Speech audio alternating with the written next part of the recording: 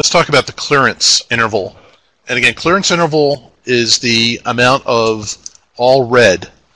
And the way we determine the amount of all red is by looking at the width of the intersection, or the longest path through the intersection.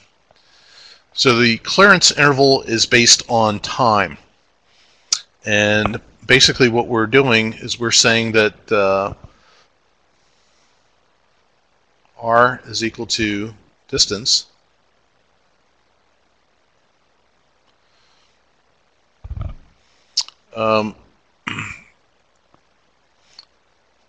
divided by speed. So this is time is equal to distance divided by speed.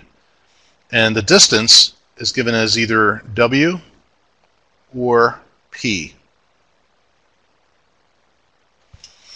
If you have a pedestrian crossing, our distance is going to be slightly longer because the rear of your vehicle, the rear of this car, is going to have a slightly longer path to get to the far side of the pedestrian crosswalk. Likewise, if you're going straight through the intersection, the vehicle would need to get to the far side of the crosswalk. If there is no pedestrian accommodation, and in many rural areas you won't have a crosswalk, but you'll still have a traffic signal, then we're simply measuring the distance that the vehicle needs to travel as from the rear of the vehicle to the far end of the traveled way. So there's two different ways that we can compute the distance.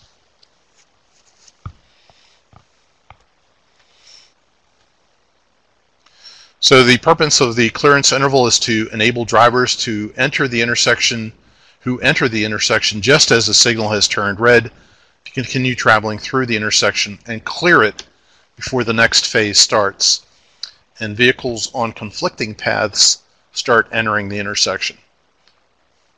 What also is included in the equation is the length of the vehicle, and that is typically given as L, or 20 feet. I'm not seeing the equation. Here it is.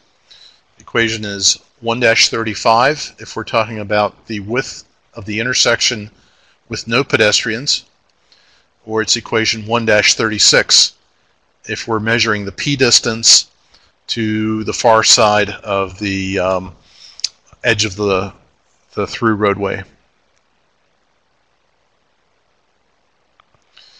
And we both come up with the same answer, which is R. L is the length of the vehicle, typically considered to be 20 feet.